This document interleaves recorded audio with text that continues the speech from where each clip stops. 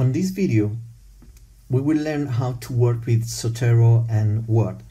You need to have opened Zotero and Word. If you don't see Zotero on the upper right side of your Word menu, please don't worry. We will learn how to activate this add-on of Word.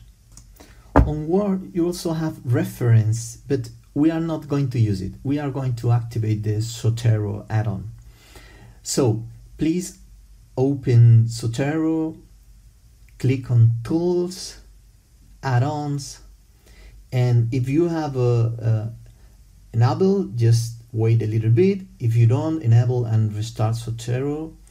And on add-ons, if you have it enabled, the add-on, just on options, click on options, and on the side you will see that you have two tabs, styles and word processors.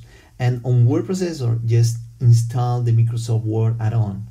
Installation was successful. Okay, and now if we launch again our Word editor, we must see that we have Zotero activated. Now we can write on our document, and always having Zotero open and minimize it, we can write. Take a look at the screen and just adding edit citation on the Zotero menu. We can choose whatever style we wish to work with, and once selected the styles, we can change it later. We will see it. And once you have selected one of the styles, just click on OK, and you see you will have a Zotero search box. I'm going to search for Wilkinson, and which is who is an author, and you see we have already the reference, and we can keep on writing and citing again the same author, the same article, or a different one.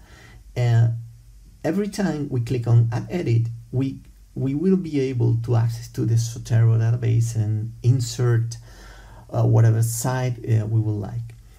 Let's see now another example. We're going to cite Liber in order to see what happens when I have some mistakes on my Zotero database. So in this case, when I add Liber, I will have a site with an error. This error is that it's bringing me the time and not the date, the year of the reference. I'm going to cite a Liber reference, and as you can see, there is an error, but I can edit my reference. The problem doing on the Word is that every time we change it, the same error will bring to the Word. So to create the bibliography, just add edit bibliography instead of citation, and there you have. You will have three reference, but three citations, sorry, but two reference, because we repeat the first one.